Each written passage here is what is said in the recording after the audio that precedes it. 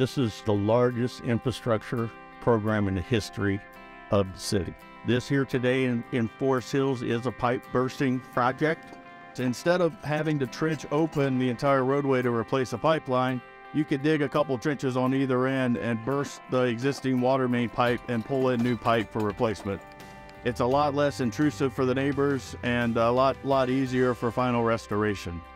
It will increase the water pressure in the neighborhood for Forest Hills and other neighborhoods around the city that we have these projects in, and will also, as I stated, get the stormwater out of the neighborhood much quicker. This project itself has over 100,000 feet of new water main. That's for 19 miles of new water main in 4 different neighborhoods. So Forest Hills, Macfarlane Park, Virginia Park, and East Tampa.